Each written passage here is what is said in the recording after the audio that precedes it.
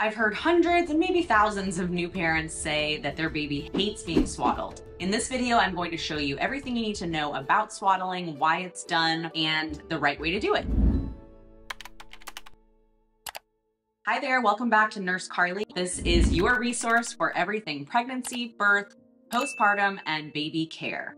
Today, we're going to talk about swaddling. One of the first things we teach new parents in the hospital is how to swaddle your baby. There are definitely a few things you need to know about swaddling, so I'm going to get into it right now. Before we get started, just remember to like and subscribe if you want to hear more content like this. Okay, let's get into it. So why do we swaddle babies in the first place? The first thing you need to know is that swaddling is definitely optional. This is not something you have to do. Parents find it a helpful tool when it comes to helping their baby to become soothed, calm, and ready for sleep. The thought behind swaddling your baby is that it's designed to mimic the environment of the womb, which is where your baby spent so much time getting comfortable. If you think about it, inside mom, the baby is in a very snug, tight environment, especially towards the end of that last trimester. The baby's arms are typically across their body like this. They're snug in the fetal position that we hear about, and it's very warm, it's dark. These are the environmental conditions that we want to try to mimic during what we call the fourth trimester, or that first newborn period. When you're in the hospital, they might hand you your baby looking like this. And this is baby Katie. She helps me with a lot of my videos. So this is how your baby will be handed to you most likely in the hospital. And as you can see, she is swaddled snugly in this little thin hospital blanket that are oh so popular in every hospital system. Either your labor and delivery nurse or your postpartum nurse will probably teach you how to swaddle your baby just like this. There are a couple different ways to swaddle, but it all has the same basic principles. Here's the important things to know about swaddling your baby. The first thing is, when you are swaddling your baby, you're going to be using a thin blanket. This is not a fluffy, thick comforter. This is not anything except a very thin material. And the reason for that is we don't want anything that's going to have the potential to become unwrapped, and babies are not to be in a bed with a fluffy blanket that could potentially come over their head or cause any sort of risk for suffocation. The other thing is we want a thin blanket because we don't want to run the risk of our baby overheating. Overheating is known to be a cause of SIDS, or sudden infant death syndrome, and we are always trying to reduce the risk of SIDS with newborns. So knowing how to swaddle your baby like this is definitely a helpful trick, and it will be helpful to you while you're in the hospital with your newborn. But I actually find that by the time you get home, you need to bring in some better tools than just a thin little blanket like this. This is just my opinion, but I have had really great success with all three of my personal babies, as well as parents that I've helped with their newborns, by using a different type of swaddle that I'm going to show you here. This is one of my favorite swaddles on the market, and I'm going to show you the features that I really like about this. First of all, the jersey material is very soft and it's very lightweight. I also really appreciate that they added this mesh right here because it's basically a ventilation system.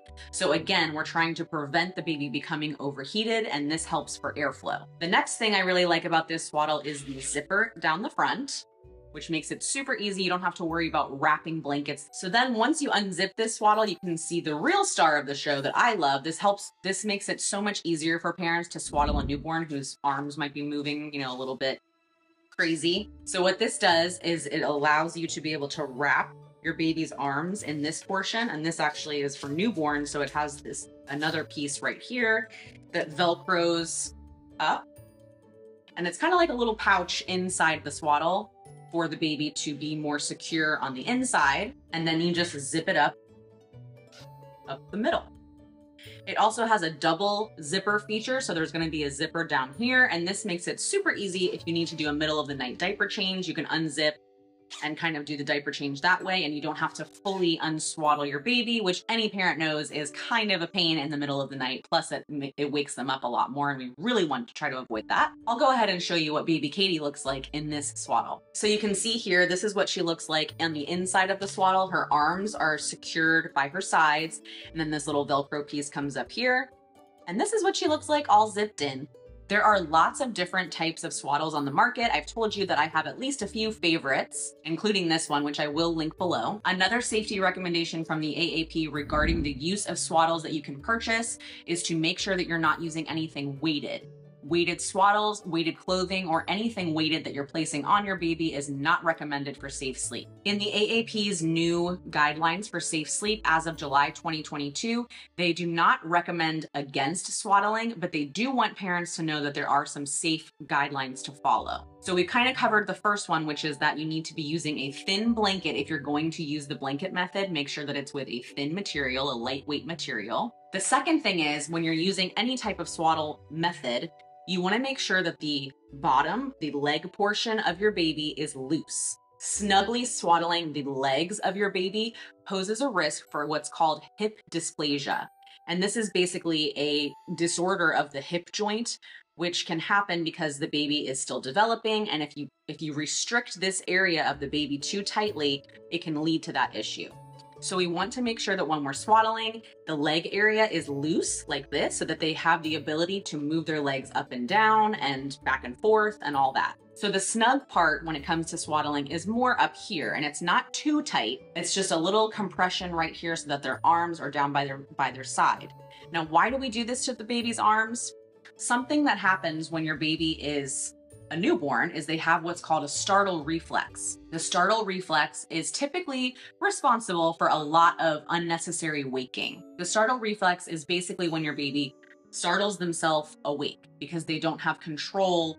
It's a motor skill that they haven't developed yet. So swaddling helps to suppress the startle reflex. Now, on that note, the AAP does want parents to know that there is no evidence that says that swaddling will prevent SIDS, sudden infant death syndrome. So here's what the AAP says about the risk of swaddling. There are some risks to swaddling. Swaddling may decrease a baby's arousal so that it's harder for them to wake up. That is why swaddling can seem so attractive to new sleep-deprived parents. The baby sleeps longer and doesn't wake up as easily. But we know that decreased arousal can be a problem and may be one of the main reasons that babies die of SIDS. As with any choices we make as parents, there are some associated risks, and we are mainly just trying to reduce the risk of SIDS as much as possible. The best way to reduce the risk of SIDS is by practicing safe sleep, which I'm going to cover in another video. Please remember, anytime you have your baby swaddled, you always place them on their back on a firm sleep surface made for babies. The other important thing that I want you to know about swaddling your baby is that it is a great method for newborns, typically up to 2 months old.